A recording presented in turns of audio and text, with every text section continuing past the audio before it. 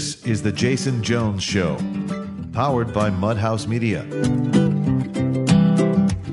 Now, here's Jason Jones. Aloha, everybody, and welcome to The Jason Jones Show. I am your host, Jason Jones, broadcasting from the hill country of Texas from an Airbnb. That's where I am, guys, an Airbnb. Have you been watching these conventions? I watched the Democrat convention. I'm watching the Republican convention. And what has been exciting to me is that there's one issue that is looming over both parties, over both conventions. And that is the central issue of our age.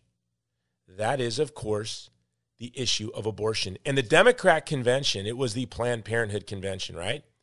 In the Democrat convention, you had a Jesuit priest close the convention out in prayer. James Martin, the most heterodox priest in America, right? He ends the convention in a prayer, and in that prayer, he prays for the child in the womb. And that shocking act of courage, that shocking act of courage, I should say, unraveled everything else about that convention, like pulling on one thread, and the whole thing unraveled. And in the Republican convention, you have a former director of Planned Parenthood, a former director of Planned Parenthood, a former Planned Parenthood Employee of the Year, Abby Johnson, addressed the brutal history of Planned Parenthood, the brutality of abortion. And why is abortion the central issue of our age? I know some of you are like, no, it's not. But you're wrong. And the reason some of you don't want to acknowledge it is because it touches so close to home and it touches everything. There have been 3 brutal denials of our founding principle as a nation, right? We hold these truths to be self-evident, that all men are endowed by their Creator with certain inalienable rights, that among these are life. The founding principle of our country is anthropology. We're the only country in the world founded on a vision of the human person. The Declaration principle, which Abraham Lincoln called the golden apple, the work of art. The Constitution is just the frame. The work of art is the Declaration principle. In fact, the work of art is a vision of man made in the image of God. So the founding principle of our nation is also intimately connected to the founding principle of our civilization. Western civilization was birthed over centuries, really, right? It's not the Iliad, the Odyssey, the Aeneid. It wasn't Aeneas landing on the shores of Italy. No, it wasn't when the barbarians invaded. No, when was the West founded? When the Germans came down? No. The West was founded when the second person of the Trinity became man, became God. And theologians and philosophers tried to grasp what the meaning of Jesus Christ was, the second person of the Trinity becoming man, tried to grapple with the Jewish and Christian scriptures. What does it mean to be made in the image of God? So the incarnation and this idea introduced into the world through the Jewish scriptures that the human person is made in the image of God, that spread with Christian missionaries all over Europe in the West, birthed Western civilization. So the Democrat Party has a long history, and I don't mean to be political, I'm just going to give you a little history lesson. The Democrat Party has a long history of brutally denying our founding principle, right? Just facts. The first brutal denial of our founding principle was slavery, and the Democrat Party was the party of slavery. Then the second brutal denial of our founding principle, this is just history, just truth, was segregation. The Democrat Party brutally advocated segregation, brutally, right? Brutally. And the third denial of our founding principle, again, a vicious, violent, cruel, brutal denial of our founding principle, is abortion. Again, the Democrat Party has been consistently the party of abortion, although now we're seeing eruptions of really authentic pro-life voices in the Democrat Party. And I think that's a beautiful thing, because the Republicans fought for desegregation for a century from 1864 to 1964. But it wasn't until in the 50s when Democrats started joining with Republicans, and then Democrats joined a Republican majority in the House with the Civil Rights Act in 1964, and then it was signed by a Democrat president. We saw the first giant leaps in progress for civil rights. So it's beautiful to see the eruption of authentic pro-life voices in the Democrat Party. So we have these conventions that really centered on abortion. But what is the plan? We have all of this sentiment in this country. We are a pro-life country. We hear from our young pro-life leaders like Kristan Hawkins, who is our guest today, the founders of Students for Life of America, not the founder, but sort of the refounder, reimagined, relaunched in the age of new media, Students for Life, that now is, I believe, the most influential student organization in America. She constantly is reminding us that the millennials, Gen Z too, that they are the pro-life generation. Even in Gen X, in every generation, I think there's this growing pro-life sentiment. But what is the plan? And so my guest today is an old friend, Kristan Hawkins, who is president of Students for Life of America. And she is going to walk us through a blueprint for a post-Roe world. You know, overturning Roe versus Wade is just the first milestone into a culture of life. Even a human rights amendment to the Constitution would be like the second milestone. There's still a long way to go, even after full legal protection for the child in the womb from the violence of abortion. That's just the beginning. There's still a long way to go to really build a culture of life and a civilization of love in this post-Roe world. And so this was a long introduction. A little too long? Well, we're going to go with Kristan Hawkins, and she's going to walk us through her blueprint. This episode is being brought to you by Movie to Movement, promoting a culture of life, love, and beauty through the power of film. Go to our website, movietomovement.com, and check out our new movie, Divided Hearts of America. It will be on pay-per-view in the next month. We'll have a date for you soon, but it will be on pay-per-view with Salem Now. You're not going to be able to miss us. So go to go to movietomovement.com. Check out our new film, Divided Hearts of America. Now, my interview with Kristan Hawkins from Students for Life of America.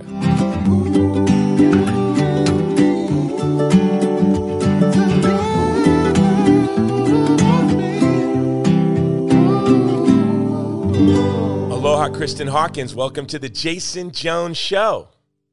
Thanks. It's about dang time you invited me on your podcast. It's called Payola. You got to pay to play on this show. So well, I'm too cheap to do that. I'll be sending you an invoice. Okay. Yeah, so, thanks for letting me on for free. First of all, you have a podcast. What's the name of your podcast? I should know. Explicitly Pro-Life. And folks should subscribe. And we do get a little explicit, but not too much. Right on. Explicitly Pro-Life. I'll never remember that. It should just be the Kristan Hawkins Show. I'd remember that. Okay. And no, I don't like to brand things with my name because it's just, I have a little weird thing about people who brand things with their name. But hey, this is the Jason Jones Show. What are you trying to say? What are you saying? I'm just saying, I've always been very intentional with Students for Life of America, that Students for Life America is not me. The pro-life generation, this group of amazing individuals who I serve, they will survive and thrive when I'm no longer here. And I don't know. I get very weird about, I have had people come up to me like, you really need to do more with your brand, Kristan, your brand. And it's like, I literally just started a Facebook page a year ago. And I realize it's smart to do it because, I'm the one, asking people to donate to me all the time and Students for Life. And so it's good to have my name out there. And so supporters and folks know what I'm thinking or how I'm perceiving something's happening. But I don't know. I just have issues with it because I don't want anyone to ever think that, the work that we do at Students for Life, are everything that we're about, it's so much more beyond than me. Like, so your podcast is a part of Students for Life, apostolate. It is a part of Students for Life, yeah. So my podcast is not a part of Moving to Moving. Maybe somebody else who's explicit could like take it over. I'm the most explicit person in the office, so I guess that's why we call it that, because no one could believe I could go an hour without cursing. So, but I do really good though. I think I've cursed on the air a couple times, but I don't curse. But the reason I called it the Jason Jones Show is for the exact same reason you don't call yours the Kristan Hawkins Show. This isn't my organization, and I did not want my organization to be held responsible for the things that I say on the show. And I knew that I couldn't do a podcast and not eventually say something that will embarrass anyone and everyone associated with me. So if it's the Jason Jones Show, it's like, yo, I'm me, right? That's right. It can be me. Now, you and I, you founded Students for Life, or did you refound it? Did you found it, or did it come from Collegians for Life? Was started in the late 70s as an organization. A couple organizations' name changes, but they eventually in 2005 changed the name to Students for Life. It was a student entity, so there was a student board, but there never had been staff. I was hired 15 years ago in August of 2006 to launch Students for Life to become the entity that it is today. Well, let me tell you the difference. So when I was in college and I came to Washington, D.C. from Hawaii, and there was a Collegians for Life conference, which that's what it was called before, right? Yes, American Collegians for Life. And I was so excited to go, and there was about 35 students and a table with some lit on the back.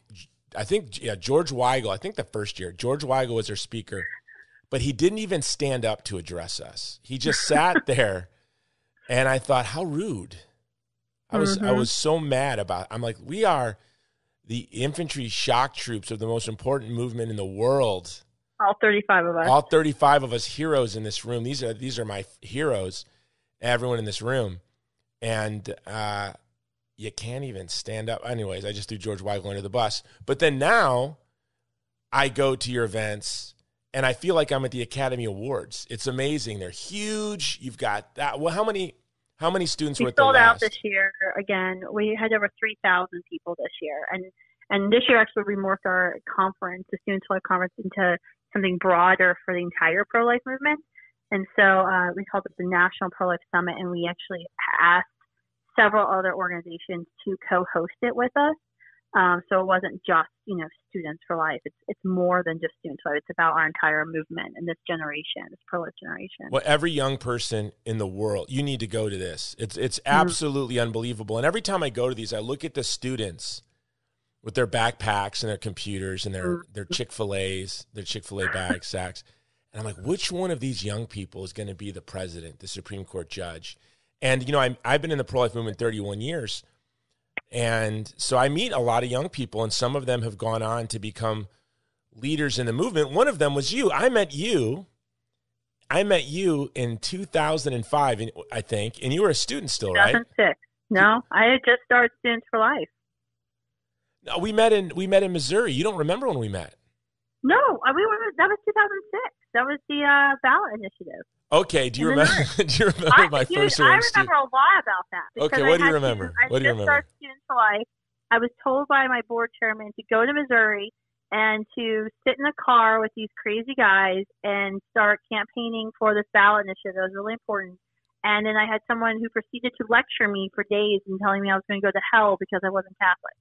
Who was that? That's horrible. That's not smart. Maybe the person who names his show after himself. Maybe that podcast guy. Okay. But to be fair, do you know why I said that? You know why? You're Catholic now, by the way, correct? I think so. Yeah. All right. Yeah, but you cannot take credit. I take 100% credit. Yeah, 100%. Okay, so look, you came across as like a militantly anti-Catholic person. I'm like, this woman, this young girl is really anti-Catholic.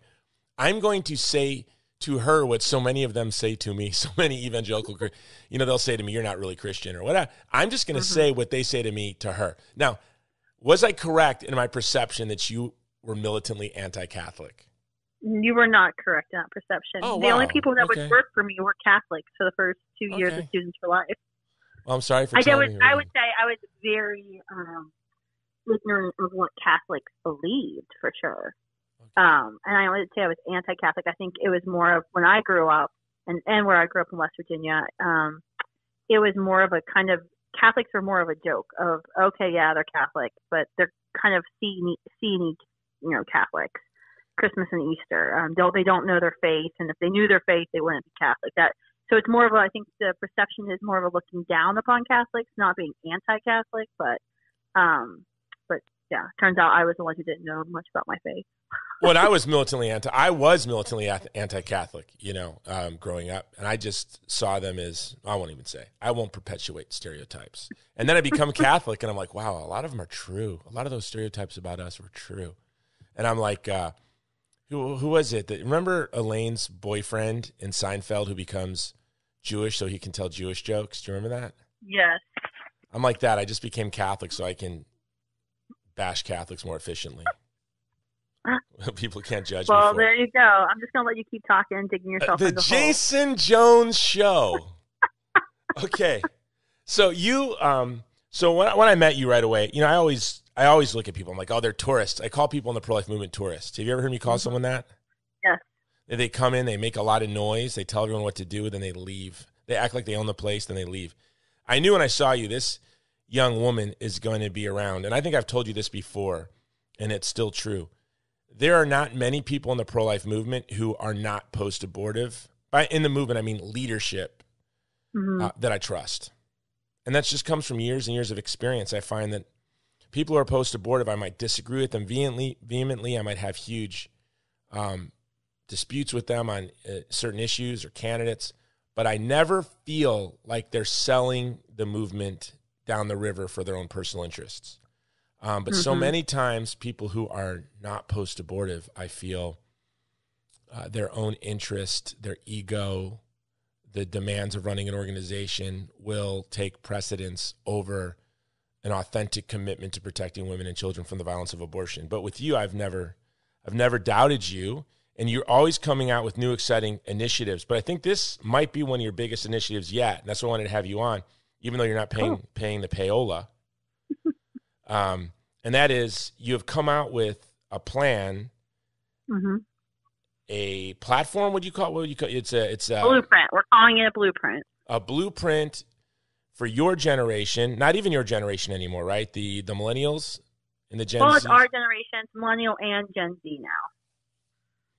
And Gen X, what are we going to do? Watch World War II movies? I'll let you be a part of it, too. That's good. You're going to watch World War II movies, drinking cocoa? Generation blueprint for a post-war America. The idea is, really, I started working on this spring, but the idea was, we need a forward-looking document, something that shows what we intend to do now as we lead up into making abortion illegal, and then after.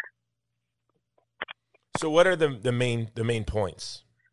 Main points are obviously reverse Roe versus Wade, make sure judges are appointed who, only judges who will vote to reverse Roe versus Wade, pass pro-life laws, and the states are going to challenge Roe, pass legislation to advance, a post-Roe society, curtailing abortion industry, promote adoption and foster care reform, create incentives for families, local and state social services to promote adoption and foster care, support pregnant and parenting women on college campuses. This is a big passion project of mine, Students Life. We have an initiative called Pregnant on Campus. We spend a lot of our time. It's actually one of the 3 stools of our strategic plan. Encourage family-friendly work policies for employment, making sure that no woman ever again has to feel like she has to choose between her education or her career and the life of her child, and then also, defund Planned Parenthood and the abortion industry. We're never gonna win as long as we continue as taxpayers to subsidize this. And we're giving Planned Parenthood almost $2 million today and every single day to end the lives of a little over 900 children, 360 of whom will be Black. And you also have, and by the way, that's a very important point. We defund Planned Parenthood, we end abortion. Yeah. And absolutely. it's like what's the difference? People always say the pro-life movement can learn from the NRA. No, we can't. I mean, the Second Amendment has an industry behind it. Now, I'm a strong supporter of the Second Amendment, But it's not just the sentiment of all of those Americans like me that understand why the founding fathers thought it was important to recognize our right to self-defense from an abusive government in the Bill of Rights. That's not what has preserved the Second Amendment. What has preserved the Second Amendment is, there's an industry that also needs the Second Amendment to stick around for their own benefit. So that's why the Second Amendment has been, groups have had much more success electorally than we have had, because they have funding from an industry, and even that industry pales in comparison to how much funding the abortion industry receives, and then they throw out politics. So they use our taxpayer money to fund Planned Parenthood. Then Planned Parenthood moves money around and uses it to support politicians who support more taxpayer funding for abortion. So psycho corruption. So getting Planned Parenthood out of politics is key to ending abortion. Yes. Absolutely. We continue to fund them. I mean, that was the argument we made at the White House just 18 months ago of, you're literally, by not defunding Planned Parenthood, Mr. President, you're literally funding your political opponents. That's exactly what we're doing. Yeah, so that's something we need to do. And you had something in there that I think it's your last point. It's, to me, a very important point, but it's also controversial. Ask your legislators to consider a constitutional amendment to fully address the mistakes of Roe v. Wade. Now, was there a debate in your team on whether or not you should put that in there? No. Our team is post-Roe oriented. In fact, when I interview folks to join our team, one of the questions I ask them is, how do they envision America looking when Roe is no more? And what do they think our strategy is going to be? And we've been very upfront and clear. I hate when you hear like the argument from those on the other side who say that, the pro-life movement's lying to you. They're not telling you their full intention. I really do a lot to make sure, no, we are being completely upfront with you with what our intentions are. And so that's one of the things we talk to our students about is, yes, we want to reverse Roe versus Wade, send the decision of abortion back to states, but that is clearly not our end game, right? That's a crucial moment. It's a key domino that has to fall. But the ultimate protection will be when we have a constitutional amendment, when we have 38 state legislatures and governors who are willing to say, yes, we need to ratify this into the U.S. Constitution and make sure abortion will always be a thing of the past. And if Trump loses and Biden wins, I think overturning Roe will not even be a part of ending abortion. We'll just have to look straight toward a constitutional amendment. Possibly. You have cases now in the Supreme Court that they never actually reverse themselves, but they just no longer apply, right? So it's still actually legal to forcibly sterilize human beings because of their race. That was never really overruled. They never reversed themselves. It's just become something so far out of, our society's conscience that no one would think about that today. Except unless you're Planned Parenthood and, so still subscribe to their founders' beliefs. But it's not something. So I think that's something we need to think about too. Is maybe reversing Roe won't look like a full reversal. Maybe it's we're just not going to hear these cases anymore type of situation. And so I think there's a lot of different scenarios that can come out if Joe Biden and Kamala Harris, the most pro-abortion ticket ever, do succeed and win on election day. There's another point you might want to consider adding. In 2004, when I was director of Rock for Life, I was speaking at the University of Maryland, and a liberal journalist from a prominent magazine, The Nation, was there, and she was so disturbed by my speech, and the reception by the students was overwhelming support, because as you know, young people are naturally pro-life. They have to be indoctrinated to be different. And so she began to follow me around for months and months and months. And she started calling people, interviewing people. She interviewed my wife, who was my girlfriend at the time, asking really inappropriate questions. But after months of following me around, I asked her to just meet me at the Dubliner in D.C. for beers. So she met me at the Dubliner, and she said, Jason, I believe that you're going to end abortion. I think abortion is going to end. I think your movement's going to succeed. But have you thought about what are the negative implications of that? Mm-hmm. And so I wanted to think, I wanted to give her an honest answer. And then I said, yeah, I think we'll have to learn how to love children with disabilities again. When I was a young person, every bus stop had a kid with a major disability. There was every day you went to the store, every neighborhood, every family. It just seemed like children with disabilities were just everywhere, right? And now you can go, years. You can go years without seeing a child with a disability. Growing up, I didn't go a day. And I said, we're going to have to figure that out. We're going to have to learn how to love and sacrifice for children with major disabilities. Well, a couple months go by. She sends me the article that she wrote, and it was about her conversion to being pro-life through following me, and that she had sent it, and of course they rejected it. And this woman was a socialist. She was lesbian. She had worked for Planned Parenthood, but she said it was that answer that made her see everything more clearly. So that is one thing in a post-Roe world. Do you think that in a post-Roe world, it'll be beautiful again? We'll see all of the diversity of children that we now destroy in the womb. Absolutely. Absolutely. And I think we've started to see that a little bit. Jason, I don't know if you saw, the Gerber baby last year was a child who had Down syndrome. Even Target, the very liberal and left-leaning entity that they are, I think they just kicked out police yesterday or this weekend for raising funds for a local charity at their place. But even Target, in their modeling, the children modeling in their magazines, they're now utilizing models who have Down syndrome, who are a little different than us. And I think that's actually showing you where the pendulum is shifting, where it's becoming a mainstream thing, and it's actually becoming more within the progressive community to say, no, this is ableism, right? We can't hold ourselves up higher than someone else simply because they have an extra chromosome than we do. Well, that gets to what you have always said, that this is the pro-life generation. Is that do people tell you they think that's wrong, or you're wishful thinking, or it's hyperbole, or is it true? I get a question a lot of folks going, well, is that really true? Do you really believe it? Where are your stats for that? We get a lot of questions from reporters on that. And I think, absolutely. I encourage folks to come alongside us, come to campus with us, have conversations with us. Now, will the majority of millennials or Generation Z call themselves pro-life? No, they won't. But they don't know what the label is.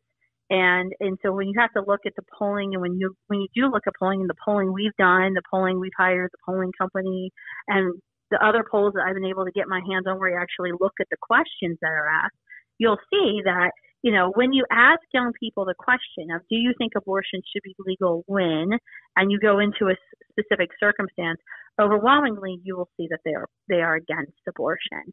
I think the broader problem is, and something that we've been working on, why we use the tagline pro-life generation so much, is that I think it's a broader, more of a brand issue, really, as to why don't they want to associate themselves with the word pro-life, and what do they think pro-life is?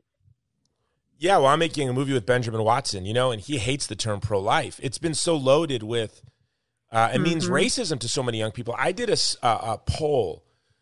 focus group testing with Kellyanne Conway in the early 2000s, where we interviewed affluent white people who identified as pro-choice. The number one reason they gave for not being pro-life or identifying as pro-life is they did not want people to perceive they were racist. So how the abortion industry has been so successful, an industry that was founded by eugenicists, and that regardless of the intent of people that are working within the abortion industry today, they are carrying out the eugenics plans of its founders. How they have been able to make our movement, brand, smear the content of pro-life. It's really amazing. I guess you can do a lot with $1 billion. You can do a lot of brand damage with the billions of dollars. And I think that's what makes right now so exciting, though, when you think about it, is that you've had this misconception that they've propagated for so long. But now the tables have really been turned, right? The racism, the systemic racism of Planned Parenthood has been shown. You had 300 employees in June write openly that, we need to disassociate ourselves from Margaret Sanger, our founder. We shouldn't name our building after her. We need to take down the square in New York City named after her because she was a eugenicist. There was an article this Saturday, I believe, on BuzzFeed where they were talking about, Planned Parenthood's current racist business practices where minority employees were reporting that they weren't getting promoted, that they weren't being listened to, and that, this is an organization run by white people, yet, I think a black woman is 5 times more likely than a white woman to have an abortion, that, over 80% of their abortion facilities are located in walkable minority neighborhoods, that they have a clear intent. And so now you have Kanye West even tweeting this out. And so this is becoming mainstream that Planned Parenthood is a racist entity. And there's a reckoning that's happening. And I think that's what's so important to me. I've been working how crazy I work normally. But it's been insane trying to just keep up with the momentum and keep it going because the way I was describing it to our team members the other day it's happening. The train is on the track, and now we just got to push it down there further, and we got to speed it up. Well, or maybe we've just done all the pushing we can. It's the sentiment of respect for the child in the womb. Every Netflix special did these comedians come out against abortion in the most unexpected and soulful ways. Dave Chappelle, Bill Burr, comedian after comedian after comedian in South Park. And then you look at our own movement. I think a lot of it has to do with social media. The movement drastically changed with the advent of Facebook and Twitter and Instagram. Different people could find people who agree with them. But the pro-life movement is so diverse now, it doesn't even make sense to call it diverse. I mean, it's indistinguishable from the rest of society. Is that fair to say? Yeah, absolutely. I mean, this document, the Post-Roe Blueprint, for example, I had, Teresa, who's a vegan, atheist, board member of Democrats for Life, next to Charlotte Pence, the vice president's daughter. I had a diverse group. I have Catholic. I have, Sissy Graham Lynch, Billy Graham's granddaughter signed on. So, I mean, it was, what I was so excited about this document was that this was something that conservatives and progressives were able to agree upon. And yes, our policy prescriptions for maybe how to accomplish some of these things, we might have some deep disagreements about how best to do them, but we're united in the principles of this is what we're striving for. I mean, just overall, I feel like in so much in politics, if we actually had that understanding that we actually are all united, that we want to make sure children have the best and safest neighborhoods, then maybe let's talk and debate our different policy prescriptions. Maybe our politics wouldn't be so messed up if we all had that. And I think that's what, it's hard as a pro-life movement as we move forward in this right now because we are growing so diverse and there are so many opinions about how best to move forward. And so it's going to be continual, something that we're going to have to continually work with of how do we kind of keep everybody united and on the key principles while sometimes disagreeing on the strategy or the tactics even. Well, that's what I like about your blueprint. There's a place for everyone to do what it is that they want to do and what they think is the most important thing to do, and then just do it like a pit bull. I wrote an article I wish everyone in the pro-life movement would read. It's called A Call to Disunity. Did you ever read that? I love that one. I shared it all over the place. Yeah, just let people be them. We can disagree.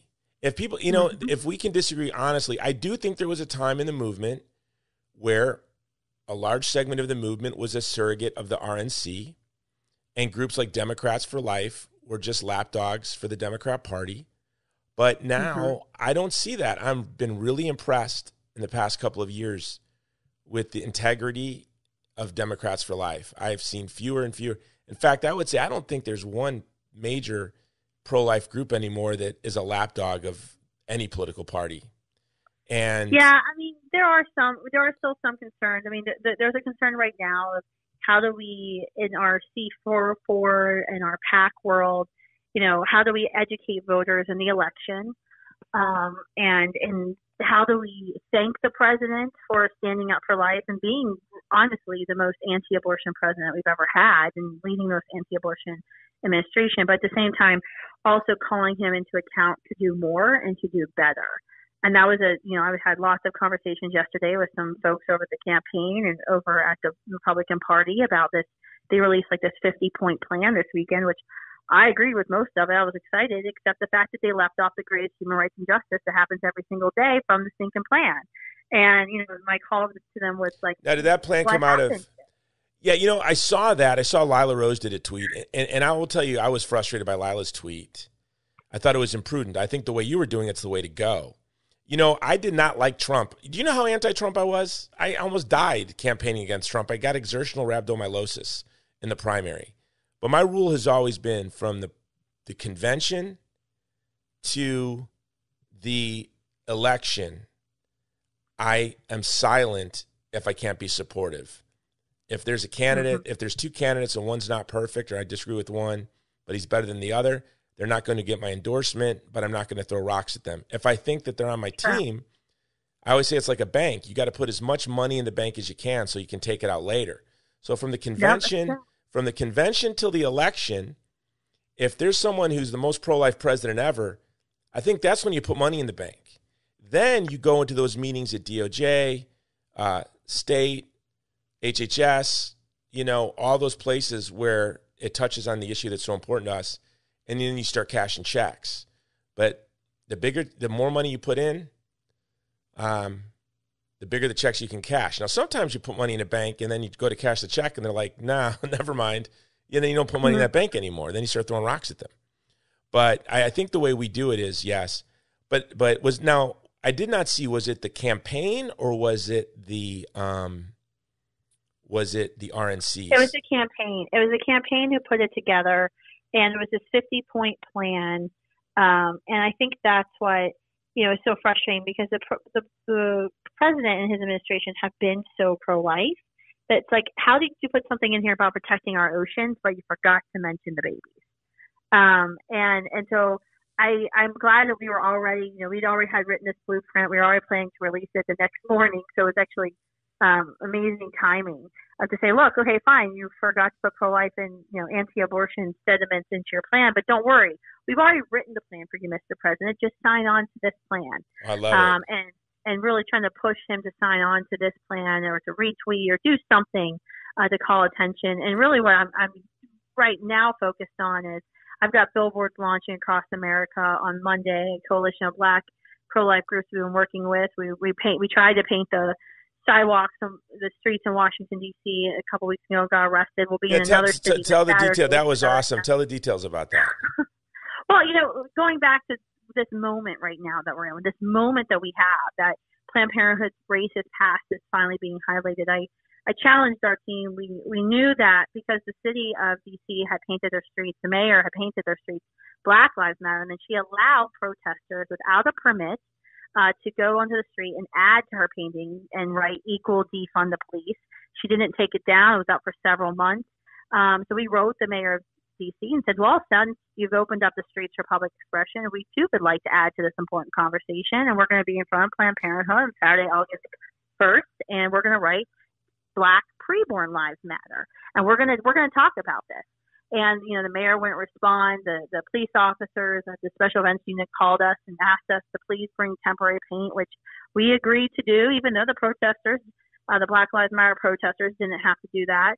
We got out there, and at 4 a.m., there were 6 squad cars waiting for us, and they told us if we attempted to write anything on the ground, we'd be arrested. And so, we brought out our sidewalk chalk, being good activists. We always have a backup plan. And our sidewalk counselors that we work with, actually one of the young people that was arrested, Warner, he's a graduate student, he works for me. Warner actually sidewalk chalks every Saturday in front of the Planned Parenthood there in D.C. as a part of his sidewalk counseling volunteer work. And so we started sidewalk chalking on the public sidewalk. Black preborn lives matter, and 2 students were arrested. And so we got a lot of attention for it, obviously in the conservative press, none in CNN or MSNBC, of course, for exposing the hypocrisy of the Washington, D.C. mayor. I was flooded with, you've got a good case when you wake up and you've got like 10 emails from different law firms all pledging to do the federal lawsuit for you for free. And so we definitely have a great First Amendment case against the city and the mayor there for clear viewpoint discrimination. But really the point was, it wasn't just to expose hypocrisy. The point was, let's really add to this conversation, because of course Black Lives Matter. But let's also talk about how every single day in our country, 360 Black lives are being ended by a government, basically a government-funded entity at Planned Parenthood to $2 million. And we're not able to have that discussion. So our billboards are going up next week. But I think now, especially with the campaign kind of forgetting to include abortion into their 50-point plan, I think now's the time we push them harder to, thanks, Mr. President, for defunding Planned Parenthood of $60 million. But there's about 500 plus more left to go and finish the job. And we believe there's a way for them to do it through executive action, not having to wait on Congress. And he should take advantage of it. And this is a great opportunity for him. No, I agree. And, you will say about this president, I want to go back to, well, first of all, let me address that you guys getting arrested for chalking. The left always pretends to be radical. These kids, they paint their hair, they pierce themselves, and they're so tepid. They only do acts of rebellion that are credentialed by the political leaders and the neoliberal elite. If Google, Facebook, their mayor, Twitter is on board, they're all about it. But as soon as you go against the gods of the city, they're chickens. Your kids are, I shouldn't call them kids, young people, young adults, modestly dressed. They don't look like radicals, most of them, but they're doing these they're just radical acts in the face of the ruling elite, in the face of the mayor. And that takes real courage. And that's what I love about the young people that get active at Students for Life, because it is the pro-life generation, but they are literally denying the gods of the city. When they go up there, it's this great act of impiety. And the reality is Black lives don't matter, because we still have structural racism in the society that's expressed in Black lives matter, but we can't talk about the targeting of preborn Black children. Black lives matter, but we can't talk about the reality of the violence of Black on Black crime that's verboten. You can't talk about that. I think that's structural racism. Not being able to address real problems that need solutions is structural racism. And we're being gaslit. The other thing, these global shutdowns, as I predicted in late February, if we followed Italy's lead, would lead to famine. Now from Bangladesh to South Africa, David Beasley from the World Food Program is predicting 250 million people will starve to death this year, and we're already seeing it. And it's heartbreaking. In South Africa, across Africa, really, we've had it'll be the biggest year of famine since World War II. And the media reports on it, but they reported on B-17 on a Tuesday. How do you report on the biggest year of famine since World War II, and that's not a front page story? If that's not a lack of, do you think if it was the biggest year of famine since World War II and there were 10,000 Europeans, children dying a week from famine, that wouldn't be a news story? Yeah, that's absolutely right. If 200 kids in France and 10,000 children starved to death a month in Germany, would that be a news story? Would that be on the front page of the New York Times? But we're not allowed to talk about it. So when you write All Black Lives Matter, you're actually truly resisting structural racism. Isn't that funny? Yeah, it's absolutely true. Yeah, it's racism is, even this morning on Twitter, I was on Twitter, and I try not to get on too much, but unfortunately reporters do check out Twitter feeds. But even that is just something is like, Senator Scott's speech last night, and the fact that the RNC had 3, African-American speakers who were given this national platform, who, I don't know if you watched Senator Scott's speech, but I was doing my morning routine. I was watching it because I passed out right before he started to speak. I'm bawling my eyes out while brushing my teeth. I didn't realize I was going to get so emotional watching the end of his presentation. But then I go on Twitter, I sit down at my desk, and trending all day has been Uncle Tom. All day long. Yeah, you're going to call Herschel Walker. You're going to call Tim Scott and Herschel Walker Uncle Toms. By the way, they jumped the shark. Cuomo jumped the shark. These people jumped the shark. It's going to blow up in their face. You know, this convention, I watched it yesterday. Today, I'll be speaking. It's the whole life convention. Yesterday was anti-war. This Amy Ford, I didn't expect an anti-assisted suicide speech. Mm-hmm. You know, we heard anti-war. We heard a gay veteran talk about war and stood up against war. We had a woman speak out against assisted suicide. Abby Johnson is going to speak out against Planned Parenthood and its history of racism. This is the whole life convention. Then you had all these black speakers. On ABC, they literally cut away from them. They cut away from Charlie Kirk. They cut away, you know, anything that didn't fit their narrative, they cut away from. It was unbelievable to me, really. And Senator Scott is in my documentary, Divided Hearts of America, everywhere soon on pay-per-view with Salem Now. So I was really happy to see he did it. I think it's the best speech of the convention so far. Yeah, it was amazing. I absolutely loved his speech. I thought he did an amazing job. And I think it's something that I hope and pray like every American gets to listen to that. We'll put it in the show notes, so you have to watch it. Also, we're going to put your blueprint in the show notes. Now, I have to get off this podcast because my next conference call, we're putting together a resource page for our new movie, Divided Hearts of America, that we're going to put at the end of the movie. I have an idea I want to run past you. This could be what I call the Holy Spirit Action Plan. What if we build a resource page around your plan, and each point of the plan is a click-through link with all the organizations that do that? Yeah. Do you pretty much already have that built over our Pregnant on Campus site, so it wouldn't take much to repurpose it for sure.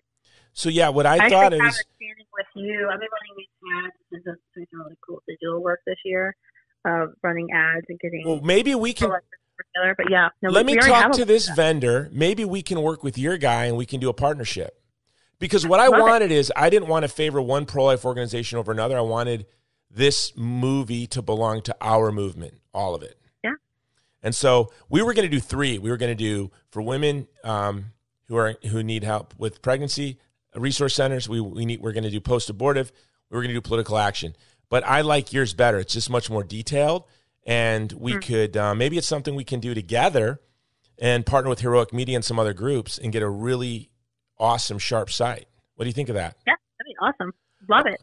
Okay. I love partnership. Now, before I go, though, I want to clear something up with you on the air. Okay, you ready? Okay. So I used to MC your events a lot. Uh-huh. And then one year I was really sick and I showed up sick, right? And I was almost late and I had pneumonia. And you thought I was going to be late. I get up there and I barely have a voice because I'm so sick.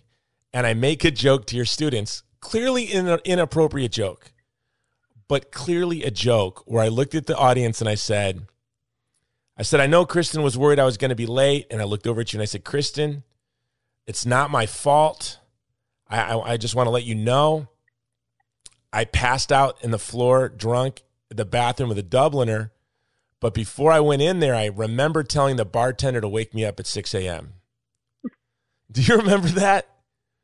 I remember the panic of now, you people tell me that you think I came to your event drunk or hungover.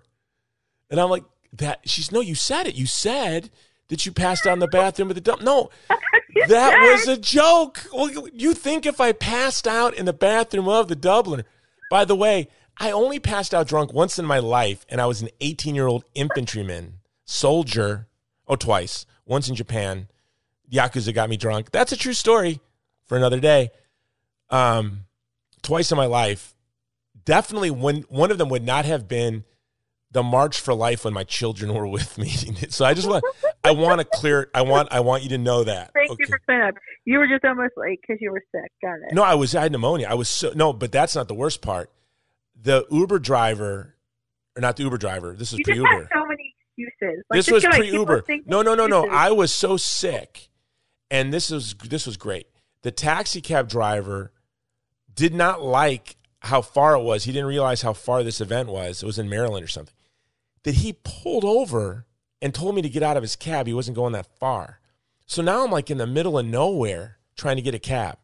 Like middle of nowhere, somewhere between downtown DC and where your conference was, like literally in the countryside of Maryland or something in those days. It was not like it was in Bethesda, for God's sake. It was like some room. But okay, so that's clear. I just want that rumor to be washed. You were not drunk. You were just almost late. But wasn't. So, yeah. But wasn't. Was on time. But was on time. But I do know. I apologize. The panic was real. I remember the panic. The panic was real. So, anything else you want to say? How do people go and sign sign on to the blueprint? Yeah, go to postrowblueprint.com. You can sign on, add your name. We're trying to figure out a way to get more and more names up on there. I got like the notable names you'd recognize up on the site right now. I originally only asked like younger pro-lifers, and so now some of the older pro-lifers are angry that I didn't ask them. So I'm like, hey, you can be part of the Pro-Gen too and sign on. So anyone, if you're living, you're part of the Pro-Gen. So you're an totally ageist. I'm going to dox you on Twitter.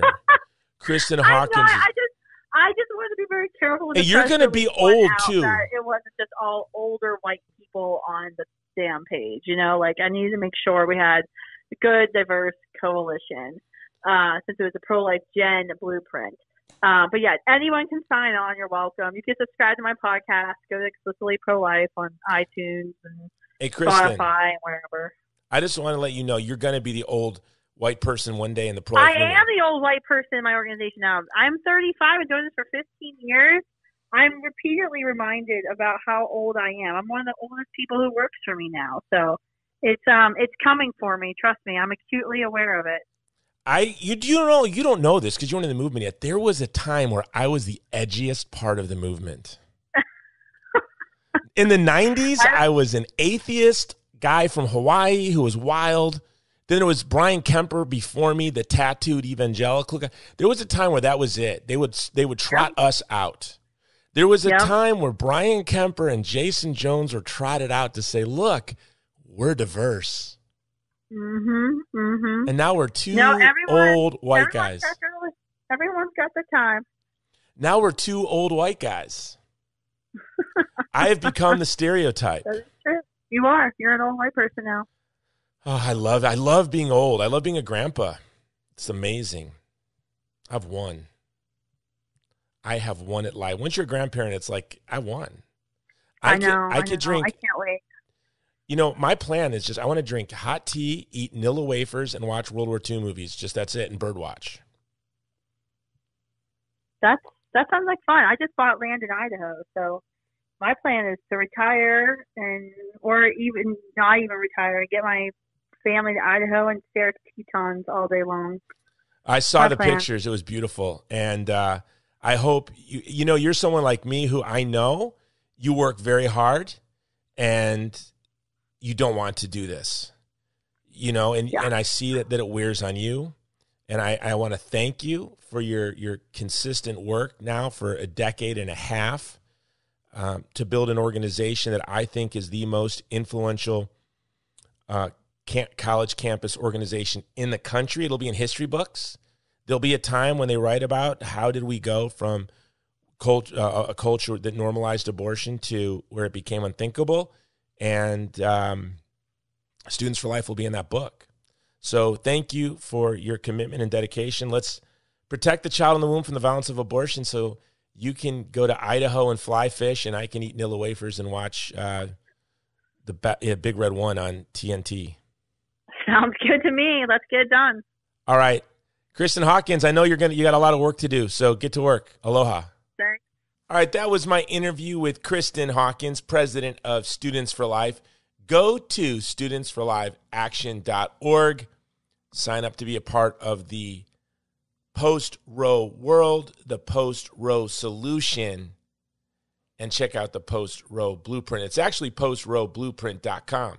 Has its own domain. I'm really glad we got that little misconception cleared up about why I was almost late, not late, but almost late to MC the Students for Life of America event. This episode of the Jason Jones Show has been brought to you by Movie to Movement and Movie to Movement's The Vulnerable People Project. You can go to our websites, movieToMovement.com and thegreatcampaign.org, to see all of the work that we do. And we're going to have a big interview, I hope, coming up this week or next week with Benjamin Watson, who is the star of our movie, Divided Hearts of America, a film that is going to rock the world. By the way, we need your support. We want to have the biggest advertising campaign possible. And we're a nonprofit. Movie to Movement, the nonprofit, produced this movie that is going to have a big, broad pay-per-view release. You will see it from sports news to Fox News. We've already been on the cover of we've already been on the Drudge Report. We've been in Hollywood Reporter, bringing our message of life all over. We're going to reach all of America, but we need your help. So go to movieToMovement.com and give your best donation today and become a monthly donor while you're at it. We need your support. All right? Until next time, it's the Jason Jones Show.